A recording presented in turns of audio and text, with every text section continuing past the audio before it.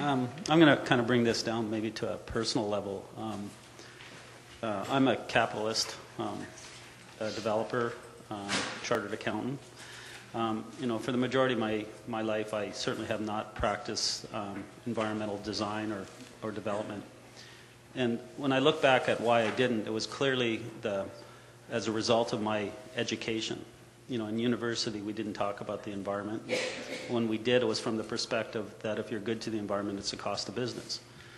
So, of course, when I left school, I came from the perspective, do the minimal amount possible to avoid prosecution. And about 8 years ago, I stopped developing. And the reason I stopped developing wasn't because I wasn't making money. It was more from the perspective of I just couldn't look at myself in the mirror anymore. I couldn't look at my kids in the mirror anymore. I was fighting with groups like the Sierra Club. And I just didn't feel like there was any value in my life. And so I got involved in this project, which ended up being Canada's first LEED Gold project. And, it was the first green building I ever got involved in. And I must admit, when I first got involved, I came from the perspective of really trying to get some free press public relations. So it wasn't really a holistic motive at the time. But then I read a book called Natural Capitalism. And to me, that kind of woke me up a bit, because it talked about the value of our natural capital and how we as human beings are not separate from nature. We're part of nature. It talks about the concepts that, waste is food. In nature, there's no waste. It's only humans that create waste. And it talked about how we need to look to the environment for solutions in how we run our businesses. So I entered this journey with that newfound knowledge. Obviously developed a building that got a lot of environmental claim, built it on budget, started to really prove out the economics of ecological design. Then I started to discover, what we are doing has profound impacts on society. Like if you can design buildings that have save 99% of the waste, that impacts landfill sites. When you can design projects like Dockside that treat its own sewage and reuses treated water to flush toilets and that's going to have an impact on regional infrastructure. If you design communities that address compact communities that have alternative transportation strategies, you're going to reduce road infrastructure. Started looking at schools that were built with daylighting and natural ventilation. Kids got higher marks. That in the healthcare sector, hospitals that were built better, patients healed faster. Healthier buildings, people were more productive. So I started to see the changes that were happening that you could make happen in society that would save a lot of money. And then something else really funny started happening to me, and it's really been, I would say, over the last 8 months, is I started dabbling in this concept of the triple bottom line.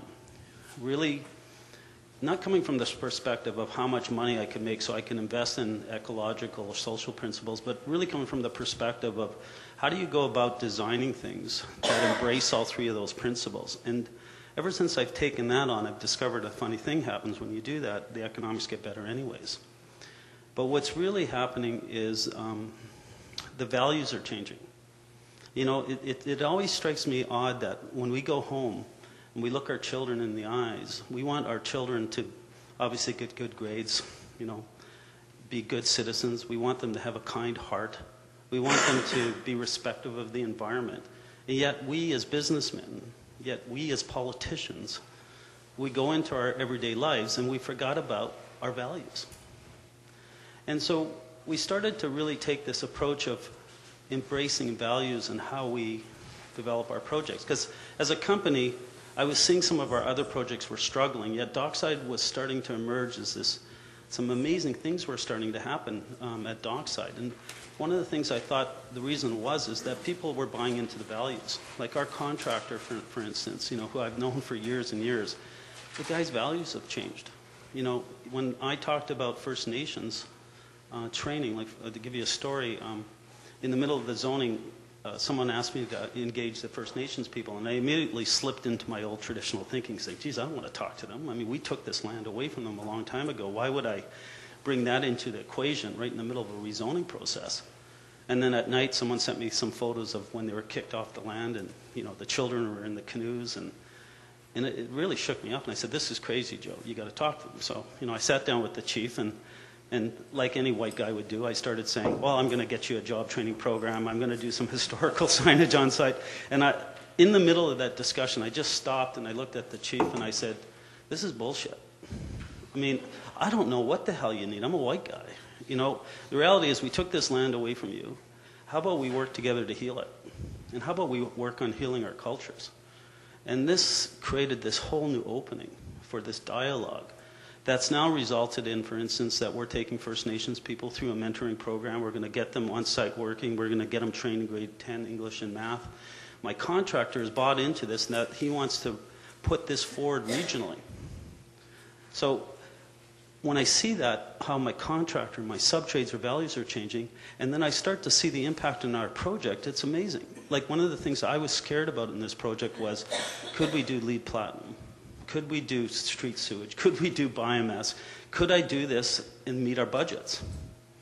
You know, could I get labor? I mean, like in this town now, everyone's having trouble getting construction labor. Everybody's over budget. Look at Dockside. You know, our first phase is 70% constructed. We have not touched our contingency budget. In 20 years in the development business, I've never seen that happen. We've had no problems with labor supply. And I think it all comes down to the triple bottom line because people's values are changing.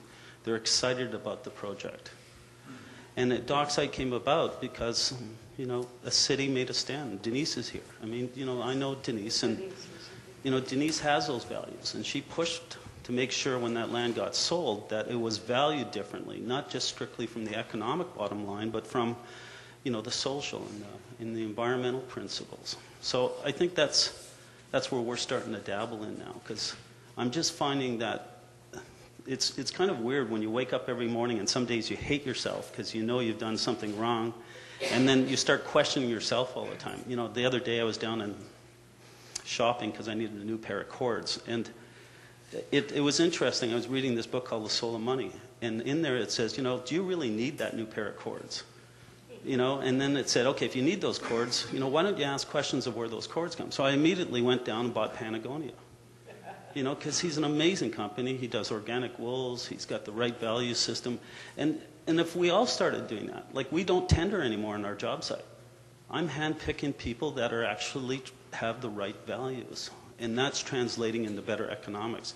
And where we've struggled as a company is when we're not picking those that have those consistent values. And we're not sharing with them because we don't believe that if we share our values with them, they'll understand those values. They think it's too touchy-feely. But, you know, make no mistake about it, I'm a capitalist. You know, if anything, I'm probably a little right of center.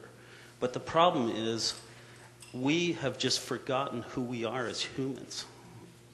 And I think it's time that we just, every day when we go to work, we remember our children and what we stand for. And the issues around climate change, I'm absolutely convinced we can beat this issue. And I hate it when I take my kids down to Inconvenient Truth and they come out and totally depressed. You know, and I looked at them and said, don't be depressed about this. This is a huge opportunity. Man has the ability to do this. We've had, you know, industrial revolutions.